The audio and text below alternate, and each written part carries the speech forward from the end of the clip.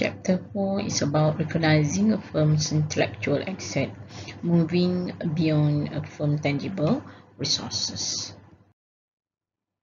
After reading this chapter, you should have a good understanding of why the management of knowledge professionals and knowledge itself are so critical in today's organization, the importance of recognizing the interdependence of attracting, developing, and retaining human capital, the key role of social capital in leveraging human capital within and across the firm, the importance of social network in knowledge management and in promoting career success, the vital role of technology in leveraging knowledge and human capital, why electronic or virtual teams are critical in combining and leveraging knowledge in organizations, and how they can be made more effective.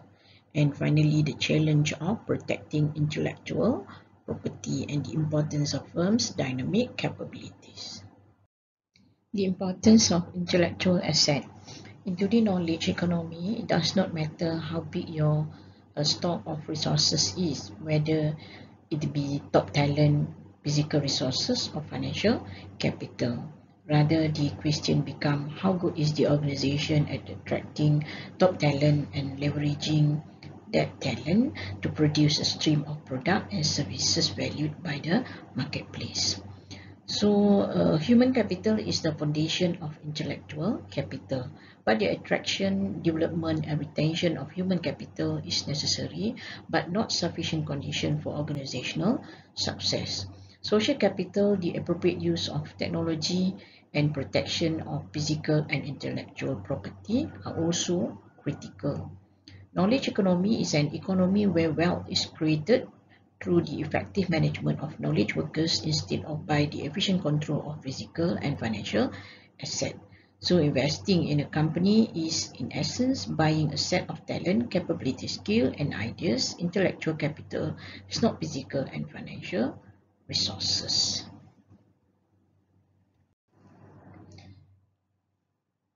Intellectual capital is the difference between the market value of the firm and the book value of the firm, including assets such as reputation, employee loyalty and commitment, customer relationships, company values, brand names, and the experience and skills of the employees. You have to take note that the market value of a firm is equal to the value of a share of its common stock times the number of shares outstanding. So the book value of a firm is primarily a measure of the value of its tangible asset. So it can be calculated by the formula total asset minus the total liability. So how do companies create value in the knowledge intensive economy? The general answer is to attract and leverage human capital, which is intangible asset, effectively through mechanisms that create product and services of value over time.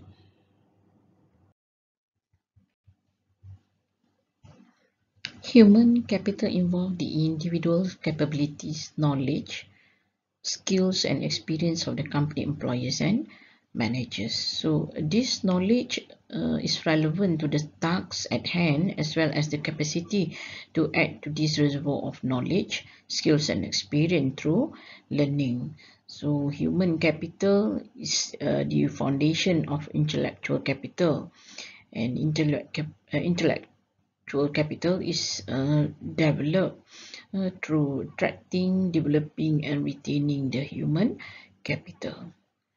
So success in retaining human capital could also be attributed to the nurturing of the social ties or social capital. So social capital is a function of the network of relationships that individuals have throughout the organization. So relationships are actually critical in sharing and leveraging knowledge and in acquiring resources. Social capital can extend beyond the organizational boundaries to include relationship between the firms and its suppliers, customers and alliance partners. So if employees are working effectively in teams across business division and share their knowledge and learning from each other, So not only will they be more likely to add value to the firm, but they also will be less likely to leave the organizations. The knowledge include the explicit knowledge and tacit knowledge, where the explicit knowledge is codified, documented, easily reproduced, and widely distributed, where tacit knowledge is in the minds of employee based on their experience and the background. Human capital. The organization must recruit talented employee at all levels with the proper sets of skills and capabilities, together with the right values and attitude. This skill must be continually developed, strengthened, and reinforced, and each employee must be motivated, and his or her effort will focus on the organization goals and objective. Human capital is habit, knowledge, social and personality attributes, which includes creativity, embodied in the ability to perform labor, so as to produce economic value. Human capital is unique and differ from any other capital. It is needed for companies to achieve goals, develop and remain innovative. So companies can invest in human capital, for example, through education and training, so enabling improve level of quality and production. So under the human capital, we are going to look at the attracting human capital and how we develop the human capital, and also how to retain the human capital. Attracting human capital. So the first step in building superior human capital is input control, which is attracting and selecting the right person. Some human resource professionals argue that firms can identify top performers by focusing on key employee mindsets, attitudes, social skills, and general orientation. So if they get this element right, then the task specific skill can be learned quickly. Companies that take hiring seriously must also take the recruiting employees seriously. And the challenge becomes having the right job candidate, not the greatest number of them.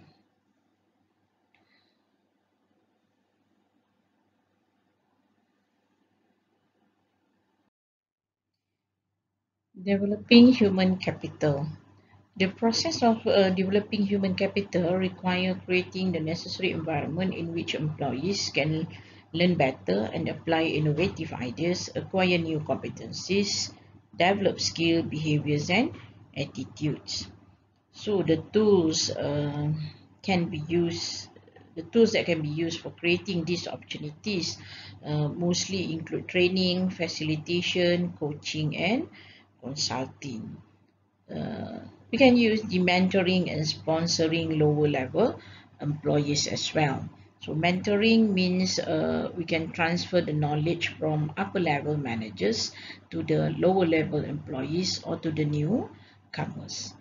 However, the progress need to be monitored, and the development should be monitored as well. So the knowledge can be shared among the employees or the managers in the organization. So we can use the 360-degree to get the evaluation and feedback from the employees. Retaining the human capital. Leaders actually can build strong relationship with followers by instituting a corporate culture that reward clearly and equitably. For example, including employees in the decision-making process or using their input when creating recognition program or project assignments. Leaders who put into effect supportive practices will have a positive influence on the employees' behavior toward the organization. For example, help the employees to identify within an organization missions and values, provide them with challenging work and a stimulating environment. Also, to keep them in the company, so the managers or the leaders or the company itself can have offer on the financial and non-financial reward or incentive to the employees. But we have to remember that the financial reward is not actually the most important reason why people take or leave the job. So investment and management in management and employee training and recognition of effort will increase the retention of employee. Enhancing human capital. Some firms are taking steps to expand their talent pool. For example, by investing in apprenticeship and other training programs. And some of the company even going further. They are redefining the job of the experts and transferring some of their tasks to lower skilled people inside or outside their companies, as well as outsourcing the work that require less skills, and if it is not as strategically important. So redefining high value knowledge job not only would help organization address skill shortages, but also can lower costs and enhance the job satisfaction. So to break high-end knowledge work into highly specialized pieces involves several processes, which includes identifying the gap between the talent your firm has and what requires, creating narrower, more focused job description in areas where talent is selecting from various options to fill the skill gap, and rewiring processes for talent and knowledge management. A combination of a demographic trend and accelerating globalization of business has made the management of cultural differences a critical issue. So, a workforce which reflect the demographic changes in the overall population will increase the heterogeneous along dimensions such as gender, race, ethnicity, and nationality. Such demographic changes have implication not only for the labor pool but also for customer bases, so which also becoming more diverse. So this will create important organizational challenges and opportunities. So the effective management of diversity can enhance the social responsibility goals of an organization. However, there are few other benefits that can be contributed to the effective management. Other areas that where diverse workforce can improve an organization effectiveness and competitive advantages are lower cost, better reputation, leading the resource acquisition, marketing sensitivity to client cultures, creativity through diversity of perspective, better problem solving, and greater organizational flexibility.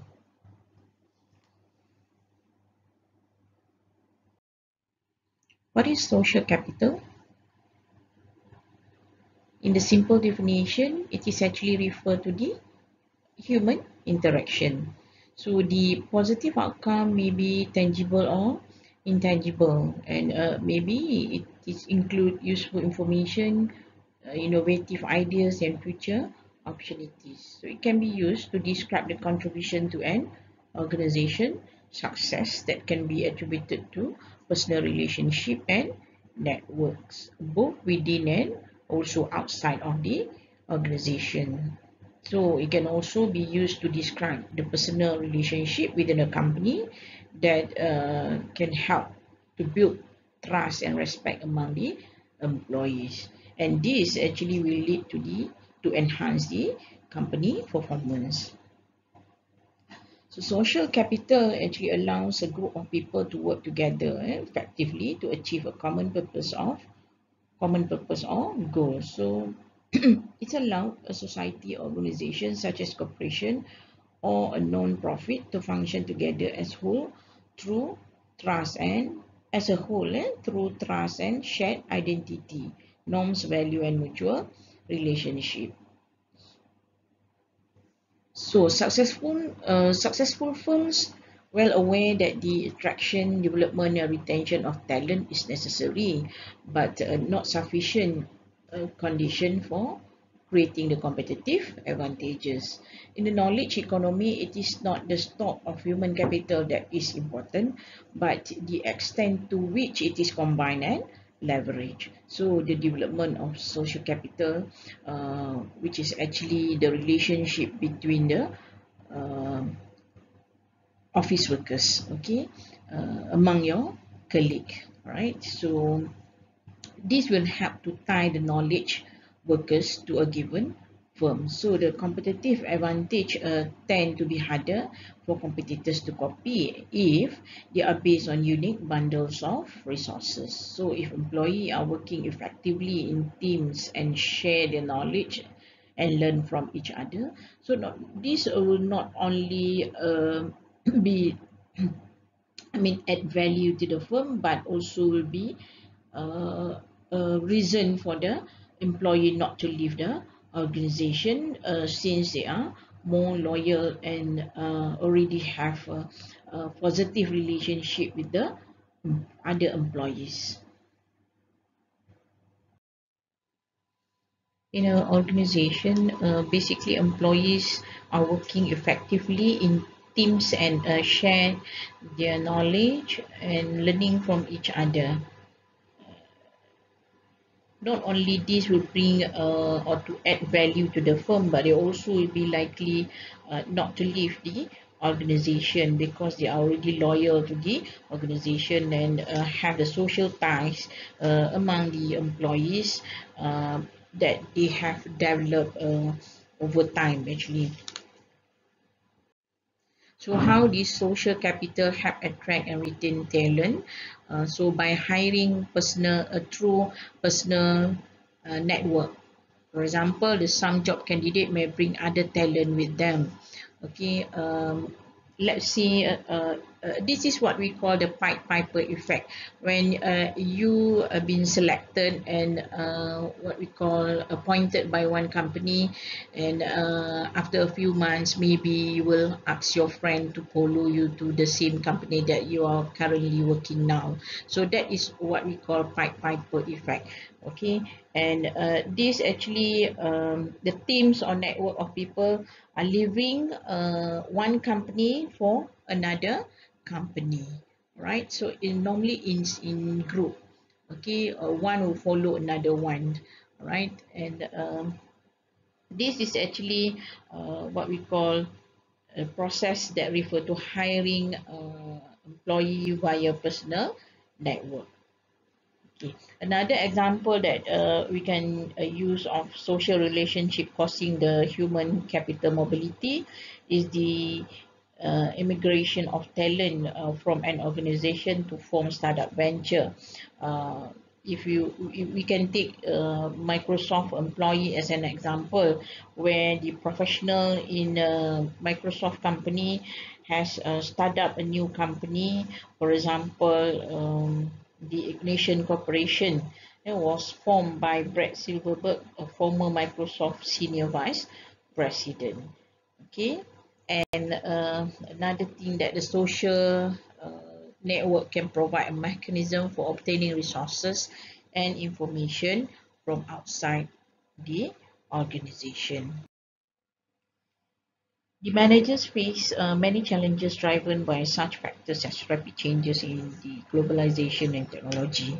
So leading a successful company is more than a one-person job. So you as a managers need to shift the thinking of from command and control to coordinate and cultivate the best way to gain power, which sometimes you need to give away the power. So to move away from top-down bureaucratic control to more open, which is decentralized. But the decentralized network model make it difficult for managers to understand how work is actually getting done. So who is interacting with whom, both within and outside the organization, and the consequences of this interaction for the long-term health of the organization. If we look at the social network analysis, it depicts the pattern of interaction among individuals and helps to diagnose the effective and ineffective pattern. So it helps to identify group or cluster of individuals that comprise the network, individuals who link the cluster, and other network members. So it helps to diagnose communication pattern and consequently communication effectiveness. Such analysis of communication pattern is helpful because the configuration of members' social ties within and outside the group affect the extent to which members connect to individuals, which convey needed resources, exchange information and support, have the motivation to treat each other in positive way, and have the time to develop trusting relationship that might improve the group effect. However, this relationship, to make it happen, you need to look at how developing social capital require interdependence among the group members. The social capital erodes when people in the network become independent, and increased interaction between members aid in the development and maintenance of mutual obligation in a social network. So social networks such as Facebook, for example, may facilitate increased interaction between members in a social network via internet-based connection. Example, social network analysis. In this diagram, links are used to describe informal relationship between individuals involving communication flow, personal support, and advice network. There may be some individuals who have basically no contact, such as in this situation, Fred got no connection with others. These individuals are typically termed isolate. However, most people have interconnection with others. There are two primary types of structure through which a social capital flow. One is the final relationship shown by Bill, Frank, George, and Susan with one member is central to communication flow in a group, and a bridge relationship represented by Mary, where one person bridges or bring together group that may have been unconnected. Social network analysis. Both closure and bridging relationship have important implication for the effective flow of information in organization and for the management of knowledge. Closure is the degree to which all members of the social network have relationship, means tie with other group members. Through closure, group members develop strong relationship with each other. So high level of trust and greater unity. Bridging relationship is relationship in a social network that connect otherwise disconnected people. So employees who bridge disconnected people tend to receive timely, diverse information because of their access to a wide range of heterogeneous information flow. Where structural hole is a social gaps between groups in a social network where there are few relationship bridging the groups. For example, sales and engineering are two groups where members traditionally normally interact more with their peers than across group boundaries. Implication for career success through social network. So private information is the information that is not available from public sources and usually communicated in the context of personal relationship, whereby the public information is information that is available from public sources such as the internet. So success is also tied to the ability to overcome natural skill limitation through others. So training information or skill with people whose experience differ from your own will provide you with unique, exceptionally valuable resources. You can also gain power by being a network broker or by someone who bridges multiple networks. So network broker can adapt to changes in the organization, can develop clients and analyze the opposing viewpoint. So brokers are particularly powerful because they connect separate clusters. This stimulate collaboration even among the independent specialists. And the effective social network provide advantages for the firm and for an individual career advancement. For example, to access to private information communicated in the context of personal relationship, access to diverse skill, and access to power.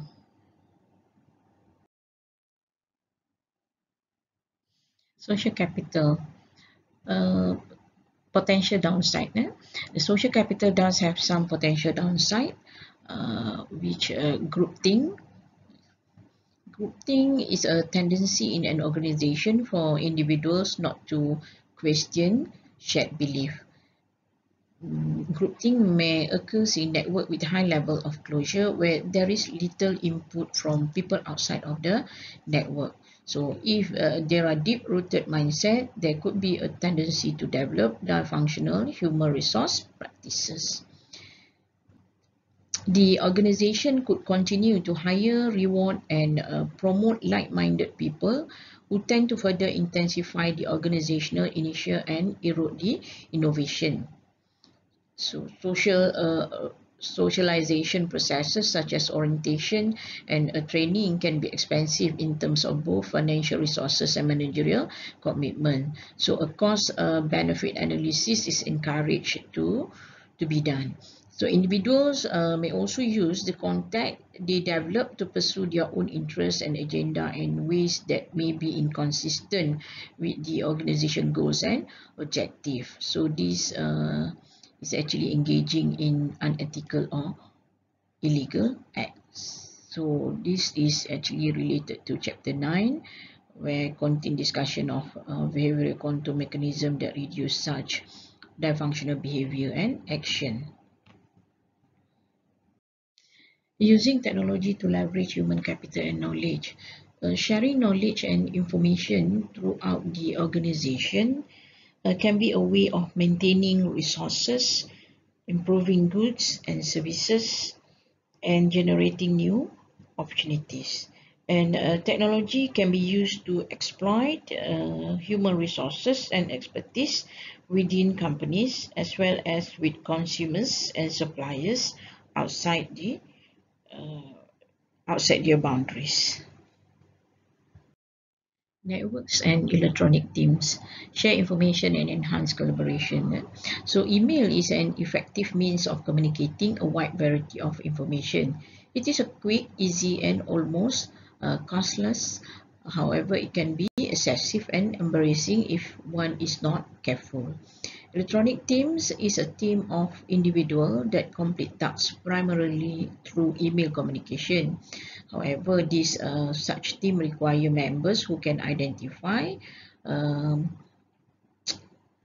those among them with the most appropriate knowledge and resources, and members need to know how to combine the individual contribution in the most effective manner for a coordinated and appropriate response. So process losses prevent teams from achieving high level of performance because of inefficient interaction process among team members. Codifying knowledge for competitive advantage. Uh, Tacit knowledge and explicit knowledge. Tacit knowledge is embedded in personal experience and shared only with the consent and participation of the individual. However, explicit knowledge is knowledge that can be documented, widely distributed, and easily replicated. So one of the challenges of a knowledge-intensive organization is to capture and codify the knowledge and experience that's in effect reside in the head of its employees. You may refer to Spotlight 4.5 from your tag for how SAP has been able to leverage the expertise and involvement of its users to develop the new knowledge and transmit it to SAP's entire user community. Protecting the intellectual assets. Firms can use technology, attract human capital, or tap into research and design network to get access to information. However, employees can become dissatisfied and pattern may be expired. So where is the firm's sustainable competitive advantage then? So we look at the intellectual property right. It is the intangible property owned by a firm in the forms of patent, copyright, trademarks, or trade secrets. So protecting a firm intellectual property require coordinated effort on the part of the company. So effective protection of intellectual property is necessary before any investor will finance such as an complicated project. So intellectual property is characterized by significant development costs and very low marginal costs. So once developed the reproduction and distribution costs or variable costs may be almost zero.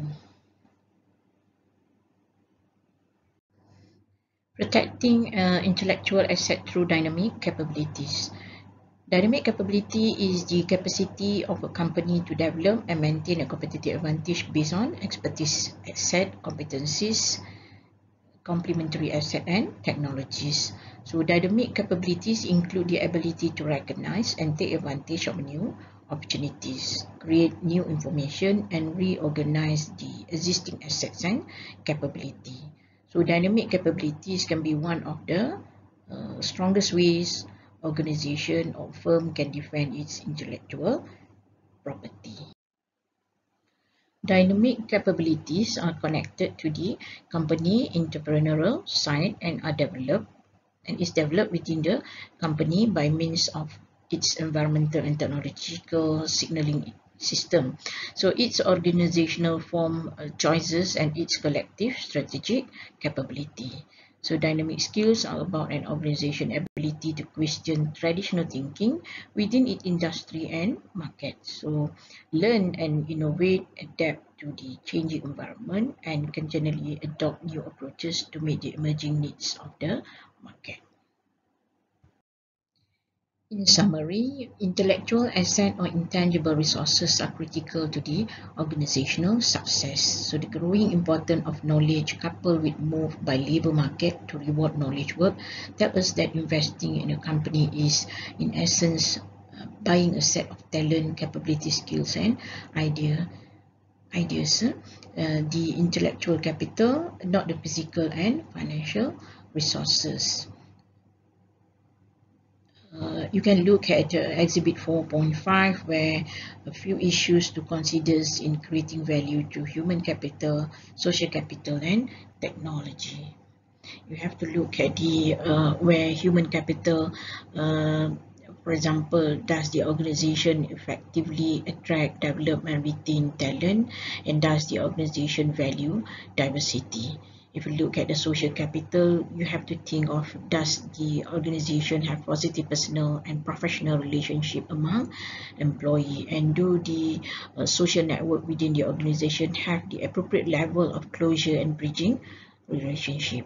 And in terms of technology, does the organization effectively use technology to transfer best practices across the organization, codify knowledge, and develop dynamic capabilities for competitive advantage? With that, I end the chapter 4.